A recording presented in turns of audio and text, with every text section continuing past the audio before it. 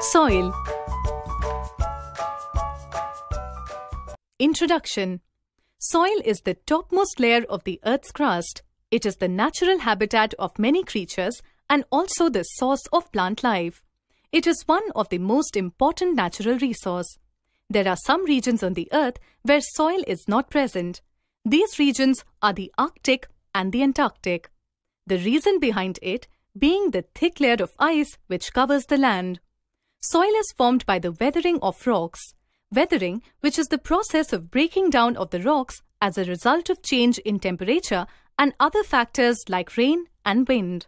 Since soil is formed as a result of breaking down of the rocks, it largely contains minerals. Soil also contains vegetable or organic matter called humus. Thus, soil contains minerals, water, air, and humus. Soil also contains tiny organisms like bacteria, fungi, algae, and tiny creatures like worms and insects also live in the soil. The organisms like earthworms and other worms and insects help in burrowing the soil and thereby aerating it. All the organisms living in the soil are often referred to as biota. Soil profile. The vertical section of the soil showing different layers of it is known as soil profile. There are different horizons of soil such as topsoil, subsoil, parent rock, and bedrock. A horizon, topsoil. The uppermost layer of the earth is known as A horizon or topsoil. The major content of this section is humus. This makes it generally blackish-brown in color. The topsoil is soft and porous. It has a good water retaining capacity. It is a habitat of many tiny organisms. B horizon, subsoil. Being the second layer from the top, it is relatively harder and compact. It is generally light red or grey in color. It largely contains stone and sand particles that makes it unfit for the plants. The organic matter is less that makes it less fertile. C horizon, parent rock. This is the region below the subsoil. It is the lowermost layer of the soil. There is no organic matter in this layer. It contains parent material through which the soil is formed by the weathering process. This region is hard and cannot be easily dug. This layer stores water over it and makes the water table. This layer is also called substratum. Soil that is formed from it is called residual soil. This layer of the soil is infertile. R horizon. Below the C horizon is a layer of hard rock called bedrock or R horizon. Water cannot penetrate through the bedrock. Take a glass container and put a handful of garden soil in it. Add some water in the container and shake the container for a little while. Allow the soil to settle down by leaving the setup undisturbed in a safe place. Observe carefully the different layers of soil. At the bottom will be a layer of gravel. Above this will be a layer of sand and silt. The top layer consists of clay. The humus being lighter than water floats on the water. Types of soil particles. Soil contains particles of different sizes and shapes. It also contains substances that make the soil fertile. Broadly speaking, there are 4 types of particles in the soil. They are clay. These are the smallest particles which are soft and smooth.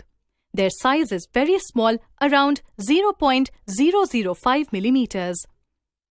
They have very less air spaces between them. Their capacity to retain water is commendable. Apart from having a very good water retention capacity, they also contain a good quantity of humus. Silt. The particles of silt are bigger than clay particles. They are generally found in the river beds. The size of these particles is around 0.005 to 0.05 millimeter. Sand. These particles are much larger in comparison to clay and silt. They have a very poor water retaining capacity. They are rough to touch. The size of these particles vary between 0.05 to 0.2 millimeter. Sand is not quite ideal for the growth of plants. Gravel. Gravel are the small-sized stones present in the soil. Their size is more than 0.2 millimeter. Topsoil is a mixture of all the above varieties of soil particles. A good soil is a mixture of all the above types of soil particles along with humus. Apart from soil particles, the other components of soil are humus. The dead and decaying remains of plants and animals present in soil is known as humus. Humus is significant because it makes the soil fertile as it contains all the nutrients required by the plant for their proper growth. It also improves the water-holding capacity of the soil. Moreover, it provides food to living organisms present in soil like earthworms, millipedes, etc. Living organisms. Many living organisms like earthworms, insects, bacteria, etc. live in the soil. Air. The gaps between the soil particles are filled with air. Living organisms present in soil use this air for respiration. Water. In between the soil particles, water is present which allows the plants to grow. Based on the proportion of various particles, the soils can be classified into sandy soil. It has a lot of sand in it and very little silt and clay. It cannot hold much water as water drains quickly through large spaces between sand particles. It is found in deserts. This type of soil is not suited for the growth of plants. Clayey soil. It mostly contains clay. Water drains through very slowly since the particles are very small and tightly packed. It does not trap enough air for the roots of the plant. It can hold water very well and is easily waterlogged.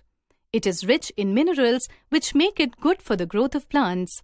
It is good for crops like paddy which require large amount of water. Loamy soil. It is a mixture of sand, silt and clay and also has humus in it. It is the best soil for growing plants as it has adequate space between soil particles to trap air. Composition of soil.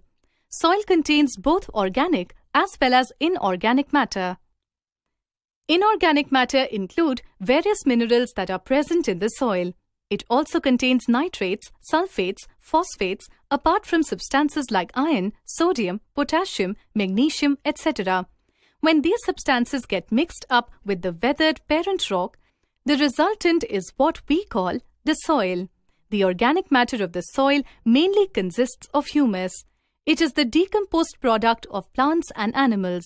Apart from these, soil also contains air, water, microbes, and many small insects. Worms and insects also live in the soil. They help in improving the fertility of the soil. Worms eat soil and excrete the same. The excreted soil is seen on the surface of the earth as worm casts. Soil in India. India has a variety of soil depending on their texture, color, and composition. Black soil. This soil is black in color, formed by the weathering of volcanic rocks. It is good for growing cotton. It is found in Maharashtra, Gujarat, Madhya Pradesh, Karnataka, Telangana, and Andhra Pradesh. Alluvial soil. This soil is very fertile. It is best suited for the growth of wheat and rice. It is made rich by the alluvium present by the rivers. This soil is found in the northern plains, mainly in the states of Punjab, Haryana, Uttar Pradesh, Bihar, and West Bengal. Red soil. This soil is red in color due to the presence of iron oxide. It may be gravelly or loamy. This soil is not very fertile. It is found in Karnataka, Tamil Nadu, Maharashtra, Madhya Pradesh, Odisha, Jharkhand, and West Bengal. Laterite soil. This soil is reddish or yellowish in color. It is poor in nutrients. It is found in eastern and western Ghats. The soil is good for the growth of tea, coffee, rubber, and coconut. Desert soil. It is sandy soil which cannot hold water. It is found in Rajasthan. Growth of wheat, cotton, and fruits is possible here with suitable arrangements of irrigation. Mountain soil. It is found in Himalayan region. It is rich in humus. It is often acidic, which makes it unfit for proper cultivation. Soil erosion. The topsoil can be carried away easily by wind or washed away by flowing water. This process of carrying away of topsoil by natural forces like water and wind is called soil erosion. Causes of soil erosion: overgrazing by animals, large-scale cutting of trees, deforestation, improper farming practices, heavy rains or floods, forest fire. Prevention of soil erosion. Growing more trees on a large scale, afforestation, as trees hold soil, prevent floods and also slow down the flow of water of floods. Flood control, allowing restricted animal grazing. Following terrace farming.